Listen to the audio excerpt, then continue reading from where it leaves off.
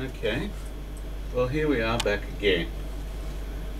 Now, questions been asked about what happens once you finish your law degree, because some people, well, a lot of people, decide they'd like to enter the legal profession. So one of the things you have to do once you've completed the law degree is undergo a period of practical legal training. Okay, what's that? Robo-lawyer? Are there different ways of doing it? Yes, there are a couple of different ways of doing it.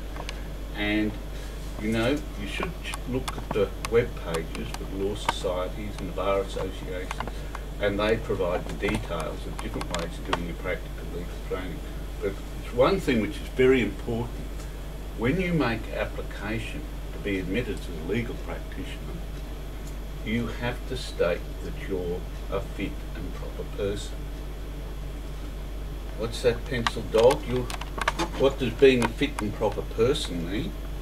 Well, it's hard to say, but for example, I guess if you had a criminal conviction, and that would make it more difficult to show that you were a fit and proper person. And in fact, it probably would also depend on how long ago the criminal conviction was. Okay, so it's generally criminal conviction. What's that, Angel of Learning? You're worried about if you get a speeding ticket, will it stop you from being admitted? I don't think so. Okay, so here's Angel of Learning. You can talk to the camel. Okay, the other one which is important is if there's dishonesty, something like that. Now, one of the things which is starting to come through is where students have been found guilty of academic misconduct at university, and in particular plagiarism. And if they've been found that they've plagiarised, that's a matter which they have to take into account in deciding whether someone is a fit and proper person. What's that, Robo-lawyer? What about the case of Re Humsey Hancock? Yes, that was a case which actually involved that a couple of years ago, where a person was looking to be admitted and they'd been involved in a plagiarism incident at some university, and the matter went finally to a Supreme Court judge.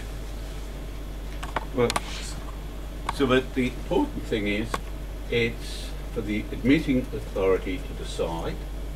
So I'd like to think everyone, as they're doing their law studies, bears that in mind, that their behaviour can have a subsequent effect on their chances of being admitted to the profession.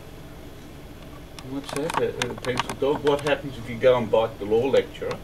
Oh, I don't know. I hope you don't want to go and do that, even if you are disappointed with your marks.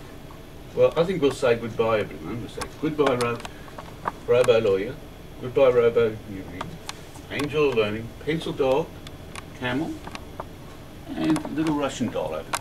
Goodbye, everyone.